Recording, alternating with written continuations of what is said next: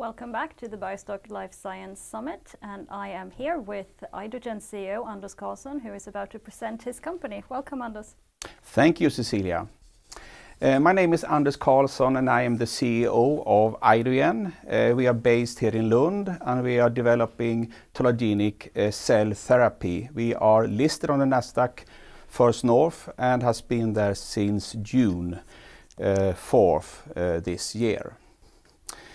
The agenda for today, I want to give you a short introduction to our technology platform, discuss our key activities for this year and the past year, and also looking forward talking about our prioritized projects and also key activities for the upcoming year, and finally give a few words about our rights issue that is rolled out today. Our technology is targeting conditions and diseases when the immune system has become your enemy. It can be when the immune system has developed anti-drug antibodies and is attacking biological drugs and hampers their effect. It can also be after transplantation, where we normally have a long-term need of immunosuppressant treatment. Otherwise, the body and the immune system will reject the graft. Other conditions is all these autoimmune diseases where the immune system erroneously attacks the body's own cells and tissues. And in all these conditions, we seek to turn off these unwanted attacks from the immune system with our technology. We have developed a platform technology with our tolerogenic cell therapy. We have also applied for patent and we are aiming for 20 years of market exclusivity until 2040. We are focusing on 3 major projects. It's IDO8 targeting hemophilia A, it's IDO-T targeting kidney transplantation with living donor, and finally also IDO-AID, which targeting the autoimmune diseases. To give you an introduction to the mode of action of our technology, you need to understand the key role that the dendritic cells are playing in the immune response. The dendritic cells has the role to identify friends or foes within the system, and via intolerant dendritic cells, it activates immune response when needed via the effector T cells. Via tolerant dendritic cells, it also are able to downregulate immune responses using regulatory T cells, the peacemakers in the system. And they are very important for our technology as such. There is a lot of cells and bacteria and molecules that our system needs to sort out. And if it looks like this, when you target virus and bacteria as enemies and pharmaceuticals needed as friends, then there is not a problem. But when you see this, when the immune system targeting treatment, important biological treatment as enemy, then we have a problem. And what our system do at that time is to reprogram the immune system very specifically,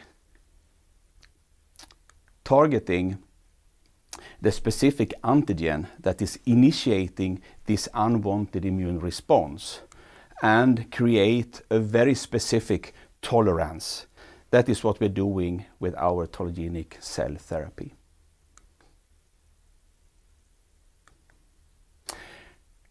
We are having a tailor-made treatment for the patients. We are collecting the monocytes from the patient at the local hospital. We are then sending the monocytes to our GMP facility, and there we introduce the disease-specific antigens with our patentable tolerance inducer, and outside the body processing the cells to be disease-specific tolerogenic dendritic cells.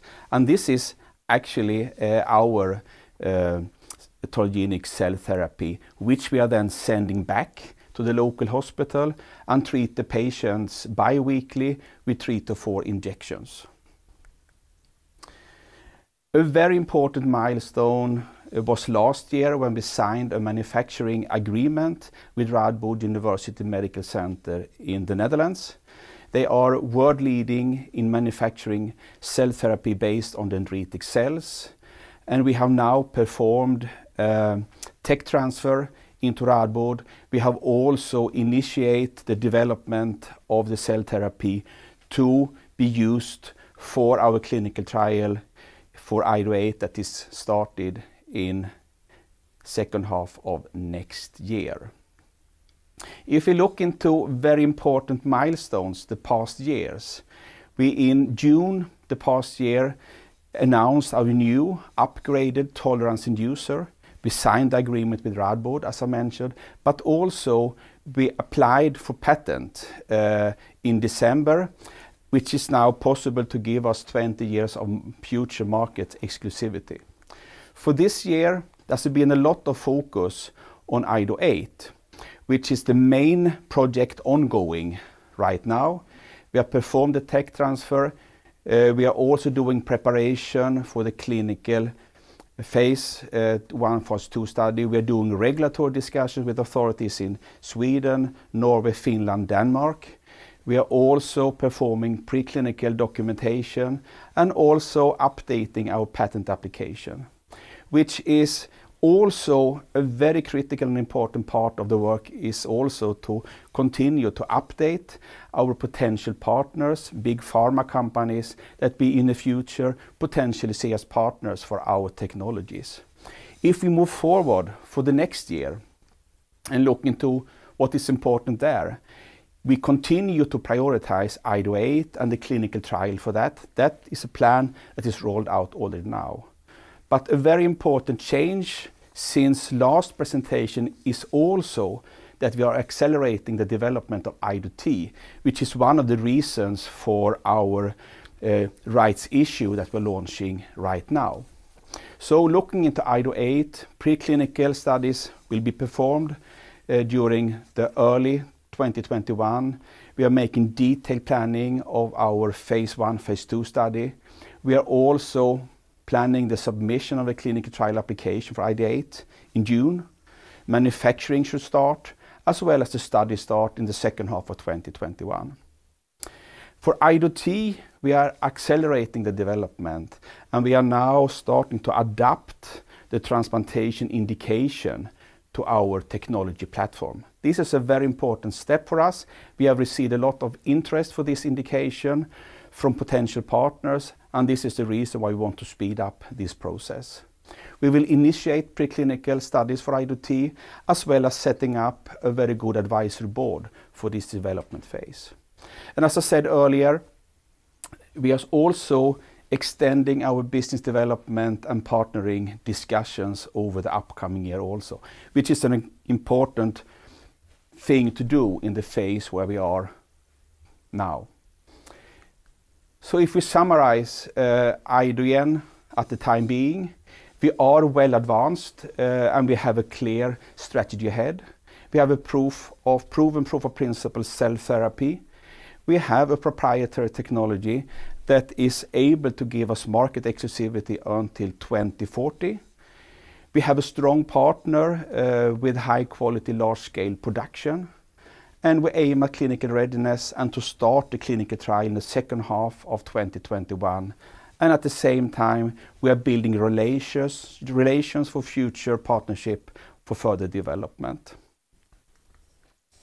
So, looking into what happens now, starting today, that is the subscriptions for units in our rights issue, starting today. And you will find more information about this on our website, www.idogen.com. And subscription period is from now and until December 1. Thank you. Thank you, Anders. It's very good that you ended on the rights issue there, because my first question is about the rights issue. How come you decided to carry this rights issue out right now? I think there is many reasons, but the main thing is, yes, we need to accelerate IDO8. make sure we are able to start the clinical trial in second part of 2021. But also the interest we have seen on the transplantation indication brings us to the decision, yes, we need to do it now, and we need also to develop things in parallel. So this is, as you say, the two main things. Parallel with that, which has also been prioritized before, is the business development part. That is also a critical thing for moving forward, I should say. Yeah, because one of your aims is to increase the focus on developing academic and commercial partnerships. Can you tell us a little bit more about this? Yes, I mean, we have a technology platform, which is, so to say, a very valuable asset. We can apply different indications, IDO8, IDO-T, but then you also have several opportunities within the IDO-AID area. And what we see for the time being is we see a lot of different opportunities to connect with leading pharma companies, other players, to learn more, but also to create commercial partnerships in the future. So we are at the critical phase where we now need to initiate more discussions, but also to share where we are and update the partners that we already have discussed with. So that's the reason. If we finally zoom out a little bit and look at the cell therapy area as a whole, how would you say that the competitive landscape looks? Do you have any direct competitors, for example, to your platform? If you start with the first question, the landscape as such, I mean, this market is booming. I should say that cell therapy is here to stay. Cell therapy will increase in number of registrations in the upcoming years. There will be an infrastructure of this kind of technology in the future. So that is the good thing. Looking into competitions, I think that yes, there is a lot of activities out there. We believe in our technology, and we have applied for patent for our specific technology, and we believe in that. So what we're saying is that yes, there is competition out there, but we trust that we have a good solution to create tolerance in these patients. We think this is a very, very interesting achievement if we can take our technology into that. Yeah. So if that is an answer. That is an answer. I'm happy with that. Thank you, Cecilia. Thank you, Anders, for coming.